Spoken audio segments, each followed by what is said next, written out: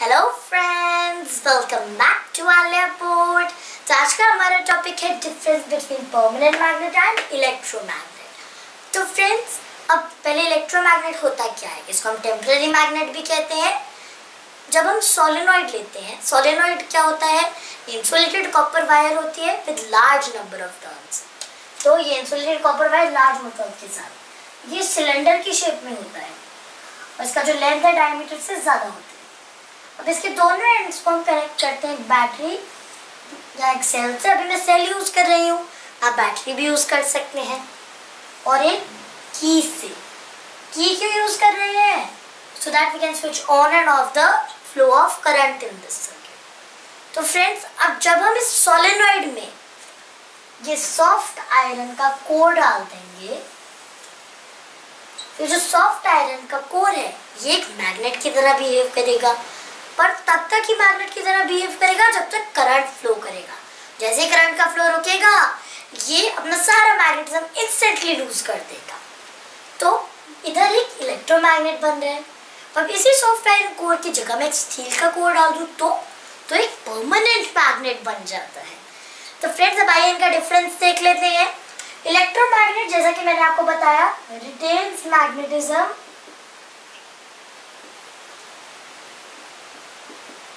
Till current flows. जब तक current flow करेगा तब तक ही मैग्नेटिज्म को रिटेन करेगा।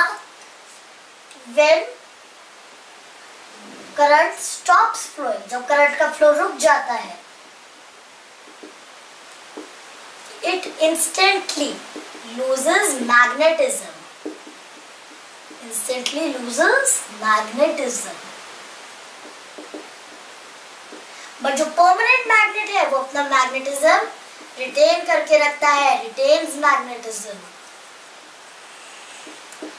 तो ये हो गया हमारा first difference between electromagnet and permanent magnet. हमारा सेकंड डिफरेंस, इलेक्ट्रोमैग्नेट की स्ट्रॉन्ग फोर्स ऑफ अट्रैक्शन होती है as compared to permanent magnet. Permanent magnet की weak force of attraction होती है, weak force of attraction, weaker होता है ये इलेक्ट्रोमैग्नेट से। थर्ड पॉइंट, जो इलेक्ट्रोमैग्नेट होते हैं, जो टेम्पररी मैग्नेट होता है, इसका जो भी हमारा मैग्नेटिक फील्ड स्ट्रेंथ होता है, जिसको हम H से रिप्रेजेंट करते हैं, H कैन बी चेंज, इसको चेंज कर सकते हैं। कैसे चेंज कर सकते हैं, कुछ फैक्टर्स को चेंज करके जिस पर magnitude of magnetic field depend करता है। तो ये फैक्टर्स हैं। और एक और फैक्टर होता है कोर मटेरियल। तो अभी मैं आपको इन फैक्टर्स के बारे में समझा देती हूँ। तो जो मैग्नीट्यूड ऑफ मैग्नेटिक फील्ड होता है वो डायरेक्टली प्रोपोर्शनल होता है magnitude of current flowing through the electromagnet. So last question ऑयस्टर्ड ने बताया था कि जब भी करंट फ्लो करता है करंट कैरिंग कंडक्टर या एक वायर से, तो वो एक मैग्नेटिक फील्ड प्रोड्यूस करता है। तब जितना ज़्यादा करंट फ्लो करेगा उतनी स्ट्रॉन्ग मैग्नेटिक फील्ड प्रोड्यूस होगी। ना number of turns per unit length, जिसको हम एन से लिख रहे हैं, तो जितने ज़्यादा नंबर ऑफ टर्न्स होंगे उतनी स्ट्रॉन्ग मैग्नेटिक फील्ड होगी। कैसे, अब देखिए यहाँ पे टर्न्स है बहुत सारे। तो जब करंट इस टर्न में से फ्लो करेगा मैग्नेटिक फील्ड प्रोड्यूस होगी, देन जब इस टर्न में से फ्लो करेगा तो मैग्नेटिक फील्ड प्रोड्यूस होगी। अब जब हर टर्न से फ्लो करेगा तो मैग्नेटिक फील्ड प्रोड्यूस होगी। तो ये हर टर्न की मैग्नेटिक फील्ड एड अप होती रहती है। तो अब जितने ज़्यादा टर्न्स उतने ही ज़्यादा नंबर्स एड अप होंगे, उतनी स्ट्रॉन्ग मैग्नेटिक फील्ड बनेगी, क्योंकि उतना ही बड़ा सम आएगा। So number of turns per unit length जितने ज़्यादा होंगे उतनी स्ट्रॉन्ग मैग्नेटिक फील्ड होगी। एयर गैप बिटवीन पोल्स, तो पोल्स जितने दूर होंगे मैग्नेटिक फील्ड उतनी ही वीक होती जाएगी। तो इससे एग्जाम में 1 मार्क का क्वेश्चन आ सकता है कि जैसे एक यू शेप्ड इलेक्ट्रोमैग्नेट है, ये एक बार शेप्ड इलेक्ट्रोमैग्नेट है, तो पूछ सकते हैं कौन सा स्ट्रॉन्गर है। तो ये यू शेप्ड इलेक्ट्रोमैग्नेट, क्योंकि इसके पोल्स के बीच में इतना गैप है बस, और बार शेप में इतना गैप है, ज़्यादा गैप है। So this means this is stronger as the air gap between poles जितना कम होगा उतनी स्ट्रॉन्ग मैग्नेटिक फील्ड प्रोड्यूस होगी। नाउ कोर मटेरियल कौन सा यूज कर रहे हैं, लाइक फॉर एग्जांपल अगर हम सॉफ्ट आयरन का कोर यूज करते हैं तो एक स्ट्रॉन्ग इलेक्ट्रोमैग्नेट बनाता है। तो वैसे ही जो भी कोर मटेरियल यूज करते हैं उस that also effects the magnitude of magnetic field of that electromagnet. तो पर फ्रेंड्स जो परमानेंट मैग्नेट होता है, परमानेंट मैग्नेट का जो मैग्नेटिक फील्ड स्ट्रेंथ होता है can not be changed, H can't be changed। मतलब जितना स्ट्रॉन्ग परमानेंट मैग्नेट पहले ही है उतना ही बाद में होगा, ऐसा नहीं कभी ज्यादा स्ट्रॉन्ग है कभी वीक हो गया, same strength all through out. Now fourth difference, the north south polarity, मतलब कौन सा पोल नॉर्थ है कौन सा पोल साउथ है, ये चेंज हो सकती है, can be changed for an electromagnet. कैसे? By reversing the direction of current. जैसे फॉर एग्जांपल मैंने ये एक बनाया है इलेक्ट्रोमैग्नेट, तो अब ये पॉजिटिव टर्मिनल है, ये नेगेटिव टर्मिनल है, करंट कैसे फ्लो करेगा? इस तरह से। तो अब इस पोल पे करंट कैसे फ्लो कर रहा है? क्लॉकवाइज। अब मुझे ये तो पता है करंट कैसे फ्लो करे, पोल्स कैसे डिटरमाइन करूं मैं? तो एक रूल होता है जिसे हम कहते हैं क्लॉक फेस रूल। तो देखिए ये नॉर्थ है और ये साउथ है, तो मैं इधर एरोज बना सकती हूँ। तो अगर मैं इसको ज्वाइन कर दूं तो ये एरोज एक डायरेक्शन रिप्रेजेंट कर रहे हैं, यानी एंटी क्लॉकवाइज, और इधर दे रिप्रेजेंट क्लॉकवाइज। तो इससे हमें पता चलता है that if the current flows anti clockwise then the pole will be north, and if the current flows clockwise the pole will be south. तो इधर करंट क्लॉकवाइज फ्लो कर रहा है, so the pole will be south. अब एक pole south है, दूसरा पोल कौन सा होगा? North pole. तो फ्रेंड्स अभी हमने देख लिया मैग्नेट की पोल्स कौन से होंगे जब करंट क्लॉकवाइज फ्लो कर रहा है। अब अगर करंट एंटी क्लॉकवाइज फ्लो करे, यानी ये हो नेगेटिव टर्मिनल बैटरी का, सेल का, और ये पॉजिटिव टर्मिनल, नेगेटिव पॉजिटिव, अब करंट कैसे फ्लो करेगा? Now the current will flow in this direction. तब जो पोल साउथ था उसी पे देख लेते हैं। अब जो करंट है वो कैसे फ्लो कर रहा है, आप जरा ध्यान से देखिए उसको। तो इधर करंट फ्लो कर रहा है now in anti clockwise direction. If the current flows in anti clockwise direction, pole is north. तो अभी ये पोल नॉर्थ है, अब एक पोल नॉर्थ है, दूसरा पोल होगा साउथ, तो ये वाला पोल साउथ है। तो जब मैंने करंट का डायरेक्शन रिवर्स कर दिया, यानी क्लॉकवाइज से एंटी क्लॉकवाइज कर दिया, तो नॉर्थ साउथ पोलैरिटी भी रिवर्स हो गई। जो पोल नॉर्थ था वो साउथ बन गया, जो पोल साउथ था वो नॉर्थ बन गया। तो इस तरह से the north south polarity of N electromagnet can be changed. पर फ्रेंड्स अगर हम बात करते हैं एक परमानेंट मैग्नेट की, तो जो परमानेंट मैग्नेट होता है उसकी north south polarity can not be changed. मतलब जो पोल नॉर्थ है वो नॉर्थ ही रहेगा और जो पोल साउथ है वो साउथ ही रहेगा। ऐसा नहीं कभी ये पोल नॉर्थ है और कभी साउथ बन गया। जो पोल नॉर्थ है दैट विल रिमेन नॉर्थ, जो पोल साउथ है that will remain south. So north south polarity cannot be changed. Now let's move to the fifth difference. तो यूजुअली हम इलेक्ट्रोमैग्नेट में कौन सा कोर यूज करते हैं? सॉफ्ट आयरन का, सॉफ्ट आयरन। क्यों?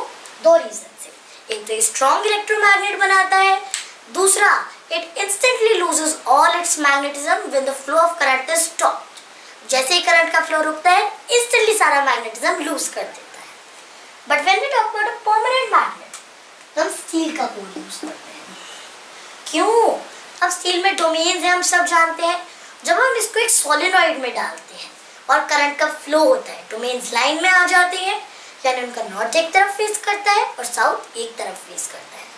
सो अब ये जो डोमेन अरेंजमेंट होता है इन अ लाइन, ये परमानेंट हो जाता है, इसको रिवर्स नहीं किया जा सकता। मतलब अभी लाइन में है, अब इनको वापस रैंडमली अरेंज नहीं किया जा सकता। सो ये एक परमानेंट मैग्नेट बनाता है। पर हमने देखा जो परमानेंट मैग्नेट है, इधर हम देखा उसकी वीक फोर्सेस ऑफ अट्रैक्शन है। तो एक थोड़ा स्ट्रॉन्ग परमानेंट मैग्नेट बनाने के लिए हम कुछ और अलॉयज का भी कोड यूज कर सकते हैं। Like for example alnico. तो एल्निको फ्रेंड्स अगर आपको नाम से पता चल रही, सिंबल्स है तीन मेटल्स के, एल्यूमिनियम, निकल, cobalt. So alnico is an alloy of aluminium, निकल and cobalt. And we can use tungsten steel, carbon steel, cobalt steel, chromium steel,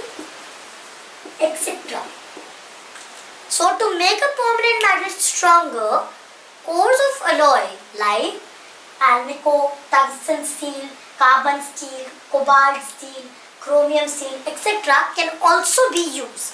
तो अब बात करते हैं हमारे 6 डिफरेंस की.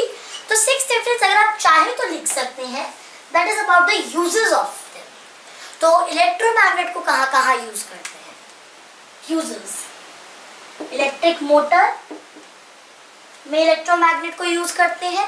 इलेक्ट्रिक जनरेटर हम सब जानते हैं इलेक्ट्रोमैग्नेटिक इंडक्शन पे वर्क करता है, तो उसमें भी इलेक्ट्रोमैग्नेट को यूज किया जाता है. इलेक्ट्रिक बेल में क्या होता है? आपके घर पे डोर बेल होगी, पूरा दिन रिंग रिंग तो नहीं करती रहती है. जब कोई स्विच को ऑन करता है तो फिर सर्किट कंप्लीट हो जाता है और करंट का फ्लो होता है. करंट इलेक्ट्रोमैग्नेट में जाता है. इलेक्ट्रोमैग्नेट इंस्टेंटली अपना सारा मैग्नेटिज्म गेन कर लेता है, पास वाली आयरन के आर्मेचर को अट्रैक्ट कर लेता है. अब जो हैमर अटैच्ड होता है आयरन के आर्मेचर से, वो कॉम को हिट कर देता है, बेल रिंग करती है. अब क्या हुआ, जब स्विच को रिलीज कर दिया तो फिर करंट जो है उसका फ्लो रुक जाएगा. इलेक्ट्रोमैग्नेट इंस्टेंटली सारा मैग्नेटिज्म लूज कर देगा और फिर आयरन के आर्मेचर को रिलीज कर देगा. साथ में अटैच्ड हैमर जो है वो कॉम से दूर चला जाएगा. बेल जो है रिंग करना बंद कर देती है. तो इधर इलेक्ट्रोमैग्नेट को भी यूज करते हैं. नाउ हॉस्पिटल्स में कई रीजन के लिए यूज करते हैं, बट अभी हम 2 ही रीजंस की बात करेंगे. So first is MRI, magnetic resonance and imaging.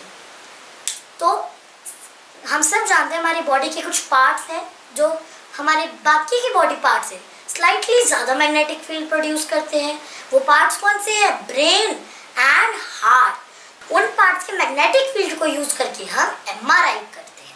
कि आई में कोई आयरन या स्टील का छोटा सा पार्टिकल चला जाए तो वो एक इलेक्ट्रोमैग्नेट लाते हैं आई के पास, क्योंकि स्ट्रॉन्ग फोर्सेस ऑफ अट्रैक्शन है, तो वो आयरन या स्टील के पार्टिकल को बाहर अट्रैक्ट कर देंगी आई से.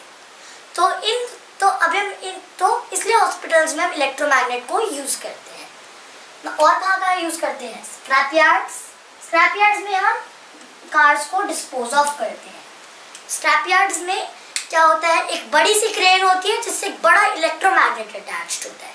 अब जब करंट फ्लो करेगा इलेक्ट्रोमैग्नेट में से, वो मैग्नेटिज्म गेन करेगा अपना. और हम सब जानते हैं जो कार है जो नीचे रखी है वो मैग्नेटिक मटेरियल की बनी है, तो car will be attracted by the electromagnet.